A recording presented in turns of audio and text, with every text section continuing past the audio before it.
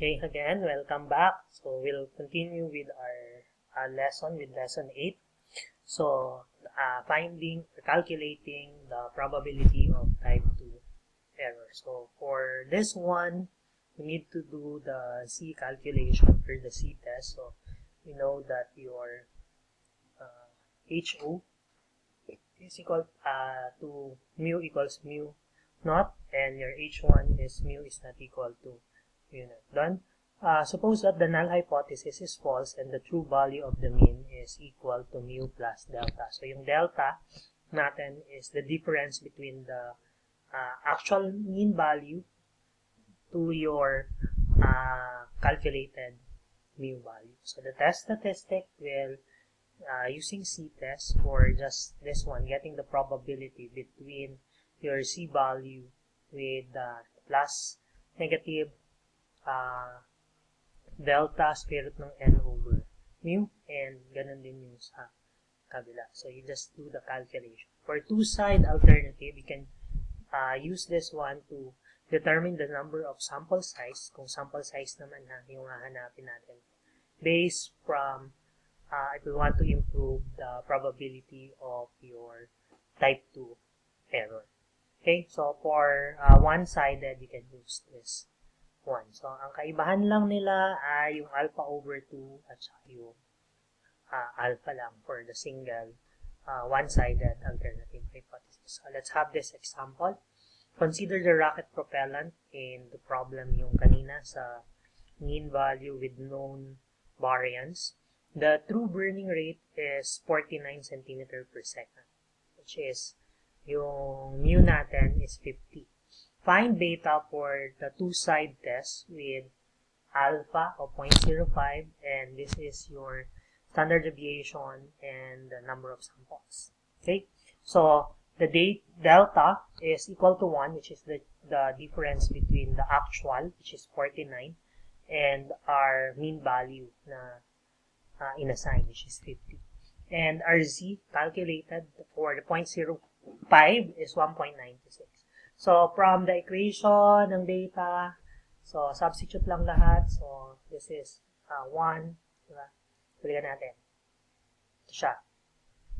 So delta square root ng n over sigma. So ang sigma natin ay 2. Ito yung 2. So calculating, which have 0.295.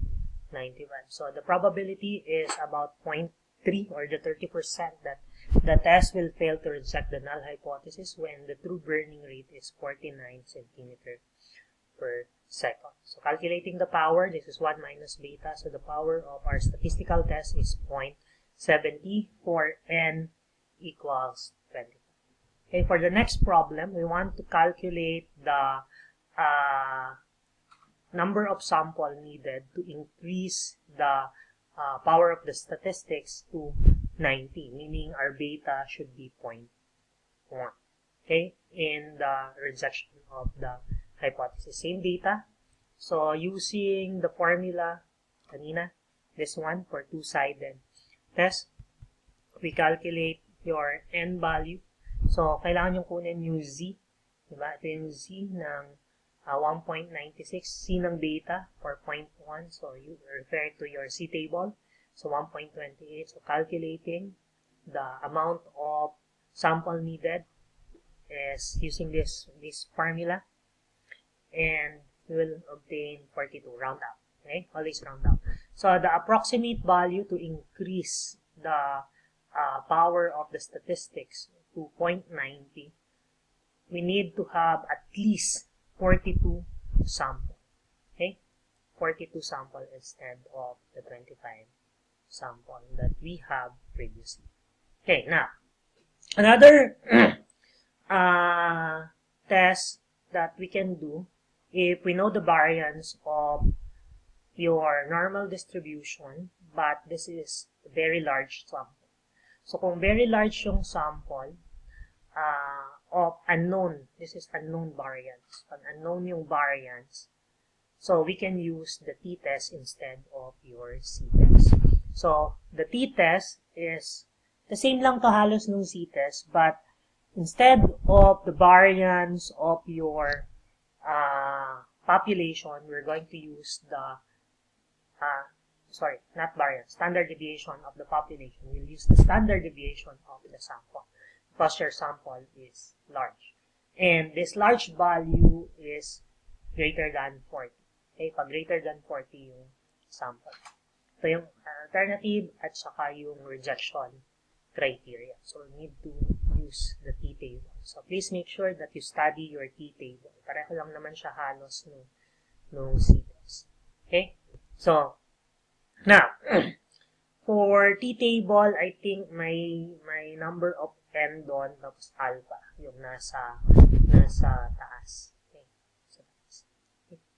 Now, let's have this example. An experiment was performed which 15 driver produced a particular club maker were selected at random and their coefficient of restitution measured.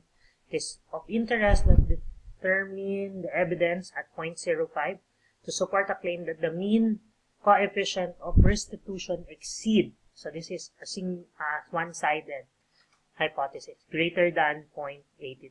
These are the observed data, and the sample mean and the sample standard deviation is calculated as is.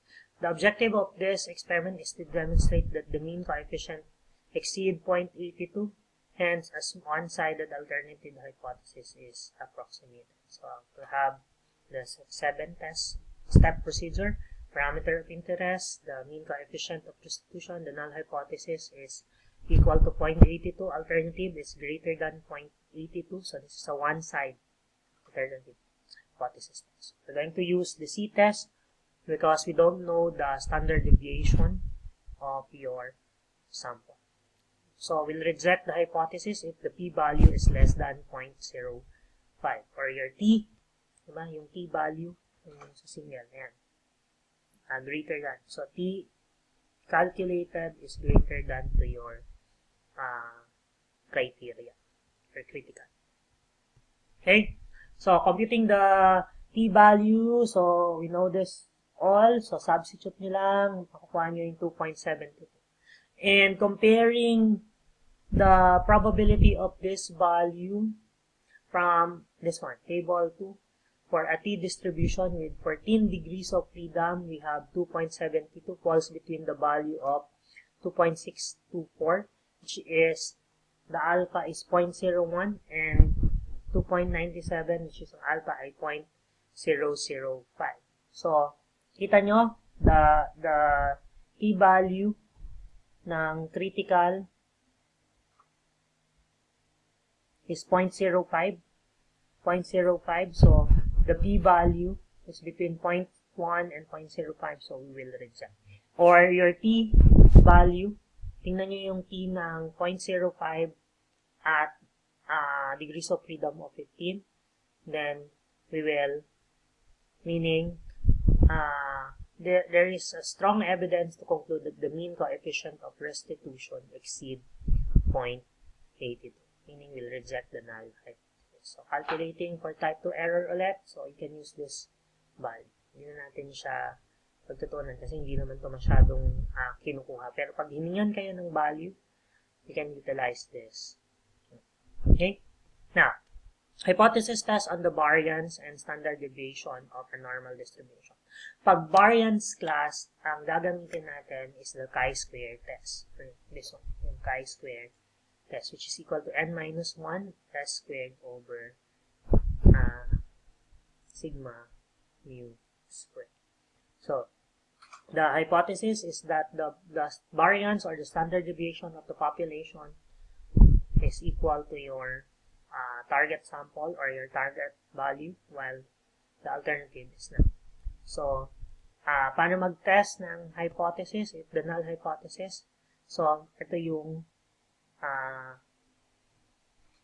calculate natin. I-reject natin pag yung chi value is greater than dun sa critical or less than. Okay? So, you can use yung figure na to for your region. So, using your chi table. Okay?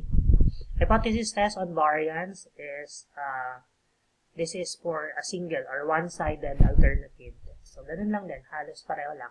Greater than or less than. So, ang magkakaiba lang yung alpha. This is alpha, and this is alpha minus 1. Take note for chi-square test, ito yung alpha ha. Ito yung alpha. Ito yung kinukuha natin value. Pag kukunin nyo yung kabila, yung another test, ito yun. Okay, pag dalawang test, you need this both value. Okay, so let's have this one. An automated filling machine used to fill bottles with liquid detergent.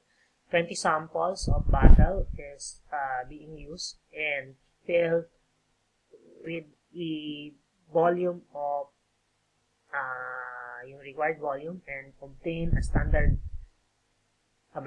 variance of 0.0153. If the variance of the filled volume exceed 0.01, an acceptable proportion of bottle will be underfilled or overfilled. Is there evidence that the sample data suggests the manufacturer has a problem with underfilled or overfilled bottles? Use alpha equals 0.05 and assume that this is normally distributed. So, parameter of interest, same step, 7th step, ay yung variance of the population, null hypothesis equal to 0.01. The alternative is greater than 0.01, so overfill or underfill. Test statistic is your chi value, your chi-squared. And using this formula, we will reject if the null hypothesis is greater than 0.0590. So, you can pause and check kung saan ito nakuha. Okay?